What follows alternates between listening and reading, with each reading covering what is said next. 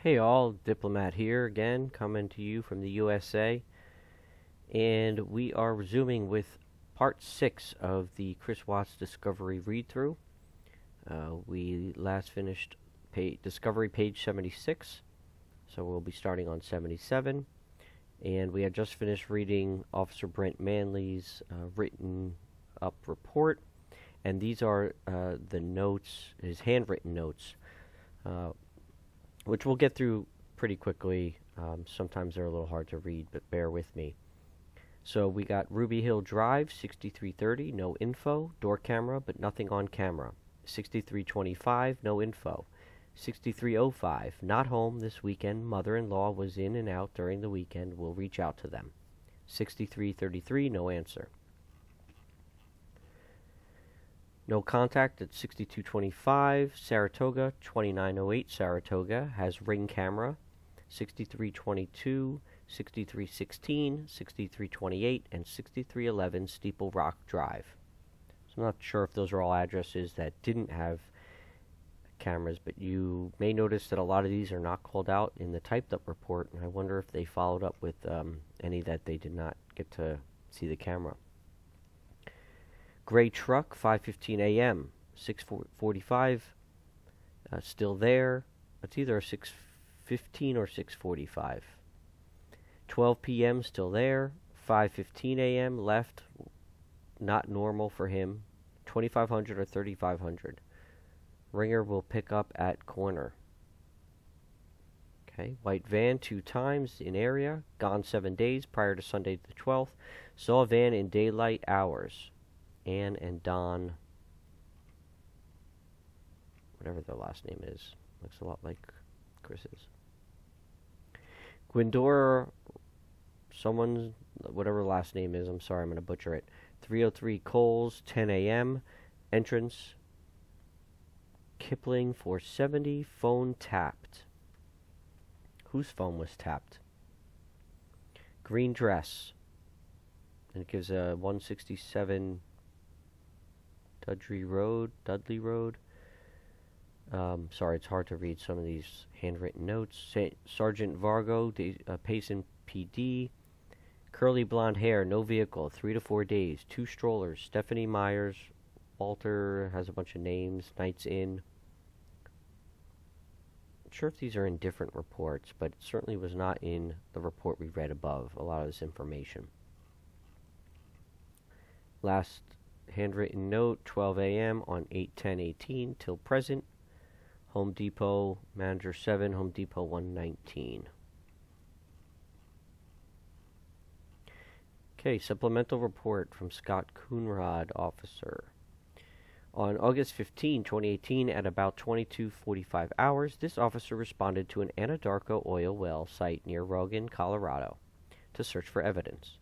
Upon arrival, I was advised by Colorado Bureau of Investigations that they had collected several pieces of evidence and placed them in evidence bags. Hair samples from the thief hatch on top of an oil battery, parts of a rake, a bed sheet, and other things had been collected. These items were given to Detective Balmover. We started excavating a potential dig site about 100 feet from the oil tank battery. The dirt appeared to have been freshly dug. At about 2300 hours, we located the body of an adult female, which we believed to be Shanann. The body was decomposing and was removed at about 0:10 hours. The body was in a shallow grave. The buttock was approximately 8 inches from the top of the burial site. Weld County coroner took possession of the body. Photographs were taken. Never gets easy to read this stuff. Still from Officer Scott Coonrod. On August 16, 2018, this officer responded back to the oil well site near Rogan, Colorado, to check the oil tank battery for the missing children. A grid search around the oil well site was conducted. A piece of a rake was found. The rake piece was given to Detective Balmover. Anadarko had vac trucks on site and began draining the crude oil out of the oil tank battery into a holding tank. The crude oil was then pumped into the vac truck using a hose with a screen on it. After the crude oil was removed from tank 17697, Colorado State Patrol hazmat crew removed the entry door. At about 15:30 hours, CSP hazmat crew entered the oil battery and found who we believe to be Celeste. The juvenile was wearing a diaper. The body was decomposing and was completely covered in crude oil. Weld County coroner took possession of the body. Anadarko then drained tank 17698 in the same manner. At about 17:50 hours, CSP hazmat crew entered into that oil battery and removed who we believe to be Bella. Weld County coroner also took possession of the body. Photographs were taken and the removal was recorded on taser. It's incredible the additional victims of things like this. You know, those that had to be on site to do all of this work, to see these things, take pictures. How could you, Chris?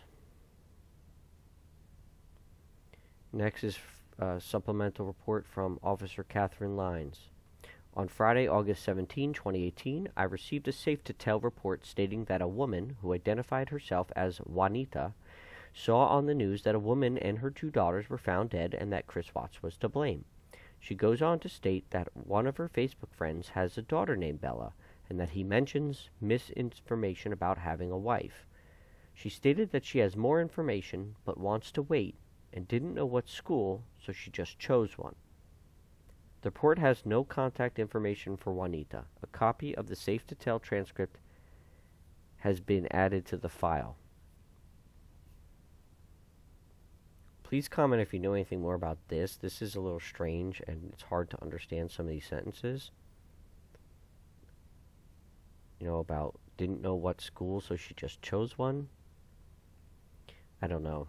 But comment if you know anything further on that. Okay, also Catherine Lines, 817. On Tuesday, August 14, 2018, at approximately 11:45 hours in the state of Colorado, County of Weld, Town of Frederick, Officer Kate Lines responded to the police department and met with a search and rescue team and their K9s for search efforts regarding the disappearance of Shanann Watts and her 2 children. After being briefed on the situation, I, along with Officer Perez, Deputy Tkach, Boulder County Sheriff Jane Zimajewski, and Jeff Hebert, search and rescue dogs of the United States, responded to the home of the missing individuals. Upon arrival, I contacted Chris Watts and explained to him that the Frederick Police Department brought in some extra resources, search dogs, to help in locating his family. With his permission, he allowed a full search of his home. Prior to the beginning of the search, Deputy Tkach explained what would be needed for the dogs to have a successful search. She explained the need to collect scent articles. While speaking with Chris about appropriate items such as shoes and clothing, she stated the importance of the items not being touched by anyone else. Each time Deputy Tkach asked Chris about specific items, he mentioned that he had in some way touched them. Deputy Tkach was able to collect the scent from shoes. Upon entry to the home, I immediately noticed a strong odor of cleaning chemicals. The home appeared spotless, and the carpet had noticeable vacuum lines. As we walked to the kitchen living room area, I observed that the television was on a sports show. While standing by the back slider door, Deputy Tkach inquired about the little girl's shoes on the back porch. Chris said that the girls wore them to a pool party, and that the shoes had been wet, so he put them out to dry. During conversation, Chris mentioned that he had made the girls' beds that morning and had done laundry. He said that he had a hard time sleeping, and he is used to one of his little girls throwing chicken nuggets at him and the other one sitting in the high chair. So obviously, this just screams of red flags here with the cleaning chemicals, vacuum lines,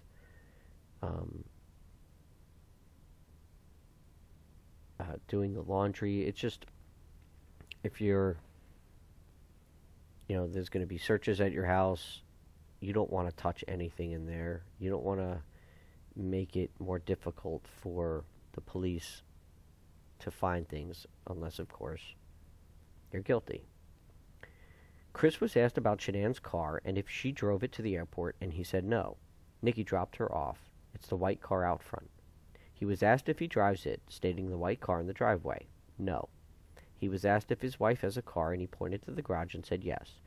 When asked if he drives it, He stated that he took the girls to a pool party in it on Saturday. Officer Perez commented to Chris that he can't imagine what he is going through. While speaking with Chris, he showed no emotion and did not seem to respond appropriately to the situation. Chris did not ask any questions or offer to help at any time. Chris's facial expressions rarely changed. However, when they did, he seemed to smile, smirk inappropriately, displaying a lack of empathy, specifically when speaking about his children. His voice remained low and even-toned. His nonverbal cues were very apparent. Chris had very erect and almost tense posture, and his arms crossed the majority of the time. Chris lacked eye contact and appeared to be nervous, looking around constantly. Chris escorted us through the entire home, showing us each room, including the laundry room, where he dug through the dirty laundry and again mentioned that he was doing his kids' laundry.